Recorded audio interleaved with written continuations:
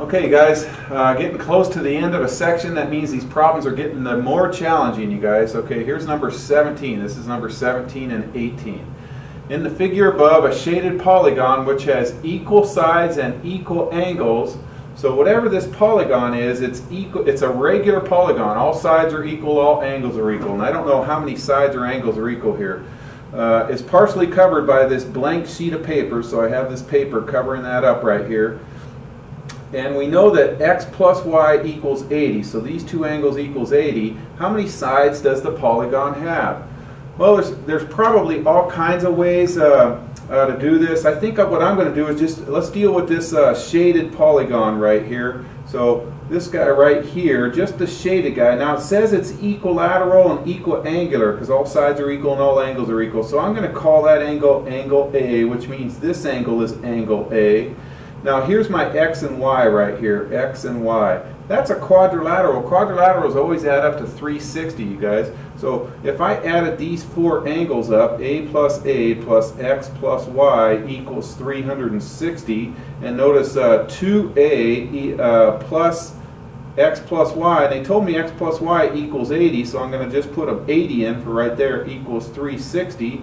So if I subtract off 80 on both sides, I get 2a equals 280, so a equals 140.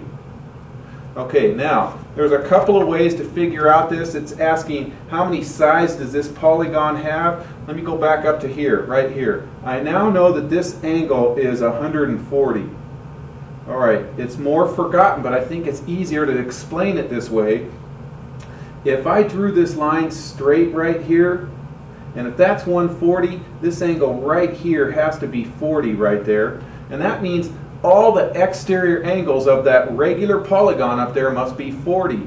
And exterior angles of any polygon, they always add up to 360. No matter how many sides it has, the exterior angles always add up to 360. So if I take it and divide it by 40, that's going to tell me 360 divided by 40 tells me there's 9 equal exterior angles, so it's going to have 9 sides right there.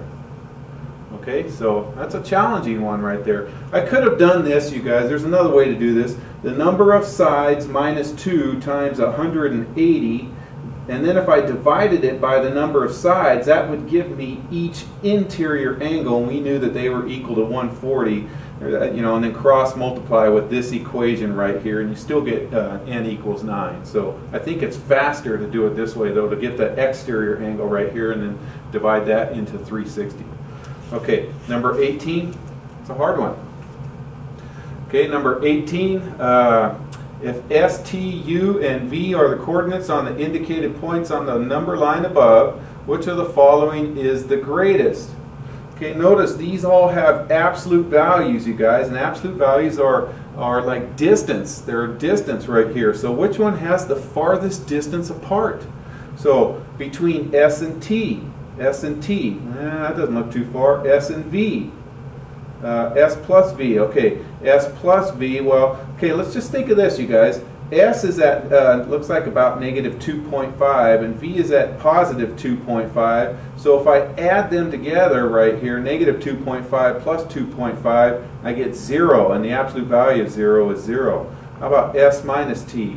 Negative 2.5 minus, I don't know, whatever that is. I'll call it 0.5, I suppose.